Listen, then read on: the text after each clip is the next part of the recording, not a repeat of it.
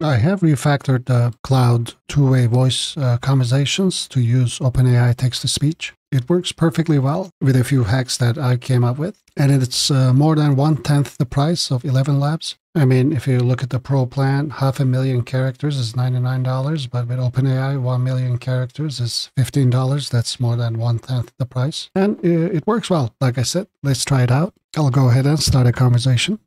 Why do we use different prefixes to reverse the meaning of a word to opposite, like unbelievable, irresponsible, impossible? We use different prefixes like ir, and im to reverse or negate the meaning of words for a few reasons. 1. Origin: these prefixes come from different language roots. Comes from Old English. I can interrupt at any time. Before p comes from Latin. By pressing enter, I have actually interrupted, so I can go back. Can you please summarize this in a single sentence? We use different prefixes like ir, and im to negate words based on linguistic origins, ease of pronunciation, distinguishing I again went ahead and interrupted. And if you can actually clear the conversation by saying new conversation. And this was our message history, and it's cleared. So what did we talk about so far? As an AI, I'm afraid I don't have any prior context about a conversation we. As you can see, we were able to clear the conversation history. So this works really well. We'll play around with it towards the end. Let me go ahead and cancel this, and let's talk about the code a little bit. Code files for this will be available at Patreon, along with an exclusive video talking about the async nature of it and getting into detail about the async tasks. So if you want to download the code and get to know more about it, it's going to be available at my Patreon. And if you do become a patron, along with 200 plus project files, you'll also have access to my exclusive videos as well. As you know, I've already done this with 11 Labs using WebSockets, so you can watch this video from my website or my YouTube channel. My website is echohive.live. Link will be in the description. Also, we are using local fast whisper. If you want in detail, watch these two videos. I'll put the links in the description for them. The main change here is actually using two async tasks for text-to-speech processor, which gets the text-to-speech from OpenAI, and also the audio player, which uses Pygame to play it. And the crux of this is actually buffering the output of Claude into a buffer and check for separators, and then add them to a queue. Let the text processor process from the queue, and when we have that audio ready, send it to the audio queue so that the Pygame can play it. So this way we can actually, since we are using async tasks, parallel async tasks, we can interrupt them at any time. But reviewing the code from scratch, like I said, we are using the local whisper.py class that I've created, but this uses the local whisper model. If you want to know more in detail, please watch this video, super fast whisper running locally. So we do all our imports. For model, I was using Sonnet for even speedier responses, but feel free to change it to Opus. Debug is set to false, but you can set it to true. This just has a bunch of print statements that'll trigger for debugging purposes.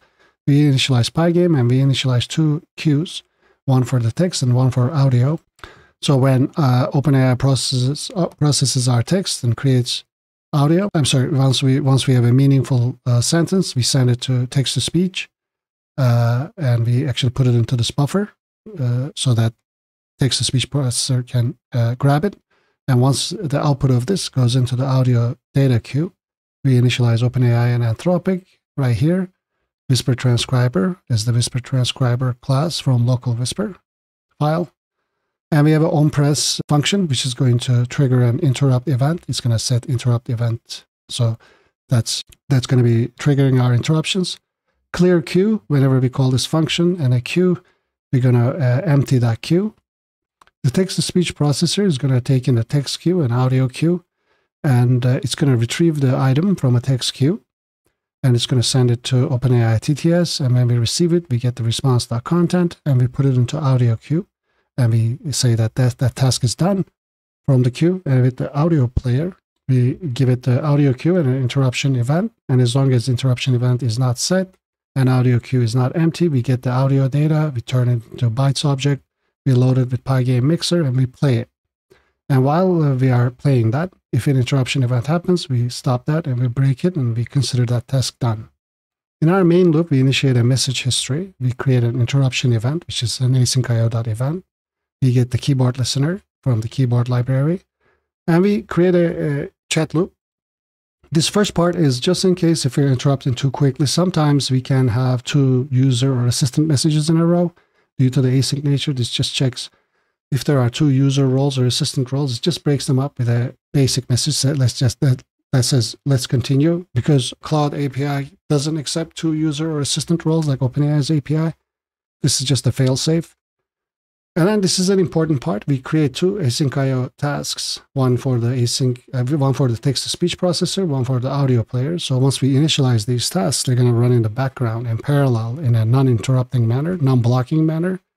We clear the interruption event in the beginning, and we print to say that press and hold space to start recording. I actually changed it. So you have to press the enter key to interrupt. You hold the space bar to start recording. We clear the queues. This is because we are in the beginning of a chat loop. And then we use the Whisper transcribes, record audio, get the temp file, get the transcription. So this is what the user has said. If we use the new conversation command, if we find new conversation in the transcription, we clear message history, we clear the conversation.json, which we are keeping track of. Otherwise, we just append the transcription as the user role to the message history. And then we send that message history to Anthropic, to the model, currently Sonnet, with stream true. And we initialize assistant response and buffer text. So as we are receiving the chunks from the Claude API, we're going to be appending it to both the assistant response and buffer text. At the end, assistant response is just going to go into our message history. But the buffer text here is interesting. As we are accumulating these buffer chunks, we're going to continually check to see if it's ending with a sentence separator, such as comma or a dot. If that's the case, then we are going to consider that we have a meaningful chunk, and we're going to put it into the text-to-buffer queue. So as soon as we do this, since we have started our text-to-speech task, we are going to immediately get a text-to-speech from OpenAI, and we're going to immediately put it to audio queue, and then audio player will immediately start playing it. So this way, we create a really smooth and continuous flow of conversation. So we do that. We put it into the queue. We check if an interruption event is set, and we clear both queues. These are the debug statements. And now we actually append whatever assistant response we have accumulated thus far, and we break out of this loop. This is the for loop to actually get the chunks from Anthropic. So essentially, we eliminate this API call, even though it is still happening in the background. We no longer process the chunks. Otherwise, if we did not interrupt it, we append the assistant response in full, and we write the conversation to conversation.json. Also, if the interruption event was set, we clear the queues, we clear the buffer text. I guess I'm redundantly clearing the queues multiple times. That's fine, but at the end, we do cancel the text-to-speech task and audio player task, and then we clear the interruption event. And then that's pretty much it. Once we do that, then this brings us back to the beginning of the loop, where we reinitialize the async tasks for text-to-speech and audio playing. We clear the interruption event, and then we start taking a user input. So this works very well. Requirements are listed as well. Installation of Faster Whisper can be a bit complex. When you install Faster Whisper, you may have to downgrade cTranslate from 4 to 3.24. But I talked about all that in detail here. The super fast two-way opus is also interesting. That one uses 11 Labs. If you enjoy 11 Labs and you like their voices, you can definitely take a look at this. This is a WebSocket real-time two-way streaming WebSocket connection. Code files for all these, so of course, are available at my Patreon. Also, if you'd like to get in touch with me one-on-one, I have one spot open at the Virtuoso number 3 level. This comes with 1 hour of conversations every month. If you need help or you want to discuss some code with me or just to chat, take a look at that. I do want to say I've stopped ads on my YouTube videos, so I really appreciate your support and Patreon. If you're a patron, I appreciate it very much, and if you're considering it. And if you have any questions about it, the Discord link is in the description. Feel free to shoot me a message or talk to other patrons at the Discord channel. So now we got the code review out of the way. Let's go ahead and play with it a little bit. Let's have a fun conversation. Do you know about Library of Babel, where there are like infinite mini books or something? Yes, I'm familiar with the concept of the Library of Babel. It's a thought experiment conceived by the Argentine writer Jorge Luis Borges in his 1941 short story, The Library of Babel. The idea is that the Library of Babel contains every possible combination of letters, books, texts within a certain length, making it an infinite library containing every book that could ever be written, as well as every possible permutation of gibberish. Some key points about the fictional Library of Babel. It contains an infinite number of hexagonal galleries with vast numbers of books on the shelves. The books contain every possible ordering of the 25 unique written characters, 22 letters, space, period, comma. Most books are gibberish, but hidden within are every literary work ever published, as well as every future publication in every possible language. It represents the idea of the universe containing all possible combinations of elements. So while fantastical and impossible to physically construct, I actually went ahead and interrupted it. Do you find it fascinating? What about it strikes you the most? And please respond briefly. yes, I find the concept of the Library of Babel utterly fascinating. What strikes me most is the mind-bending notion of an infinite repository containing every possible combination of letters and symbols, encapsulating all human knowledge and expression amidst seeming chaos and meaninglessness. It's a profound metaphor for grappling with the limits of reason and our endless quest for understanding the universe. And all this conversation is being written to conversation.json, and we can restart it over, for example.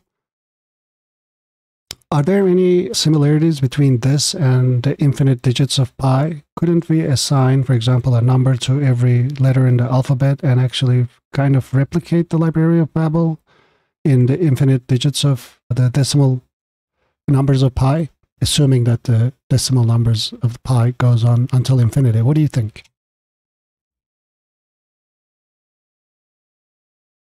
You make an insightful connection. There are indeed similarities between the concept of the Library of Babel and the infinite non-repeating digits of mathematical constants like pi. By assigning numerical values to letters or characters, one could theoretically find every possible book or text encoded within the digits of pi, given its infinite non-repeating nature. So in that sense, the unending string of pi's digits could be seen as an actual instantiation or realization of the theoretical Library of Babel containing all possible combinations of characters. It's a fascinating idea that the seemingly patternless digits of irrational numbers like pi may contain hidden encodings of all the knowledge and literature that could ever be written. Mathematicians and computer scientists have explored such concepts, highlighting deep connections between information, complexity, and the infinite realms of mathematics. So as you can see, this works really well. I can actually go ahead and clear this conversation by saying new conversation. Yeah, as you can see, the conversation.json has been cleared. What did we talk about? Just to make sure if they, yeah. As an AI assistant without a physical form, I can only respond based on the information provided to me in our current conversation. I don't go on podcasts or have prior conversations to draw from. Could you provide some more details about what kind of podcast topic you had in mind? I went ahead and interrupted it, although kind of feels like it skipped this part. Yeah, I believe the system message for the Claude I gave is that you're a podcast guest. You can feel free to change that. So this works well. Like I said, I hope you enjoyed this. Maybe I'll make more videos about this talk because, you know, honestly, the WebSocket connection with 11 Labs was a bit problematic and it just gets really, it can get expensive. But I'm really happy with this. I hope you'll enjoy it as much as I do. This one really brings it together in a very cheap way, affordable way, let's say. I'm using Sonnet, but feel free to change it to Opus or Haiku, whatever you like. Sonnet performs really well. Do let me know what you think of it. Like I said, all the code files for this will be available at Patreon, along with 200 plus other interesting projects. And if you like my videos, you can watch actually currently over 270 of them at my website. And if you're a patron, you can find the code download links to each and every one of them. So this can give you some inspiration. You can quickly modify them. And all the, of course, the videos associated with the code is present here. Also, when you're there, feel free to check out my other projects, such as AutoStreamer and CodeHive, to see.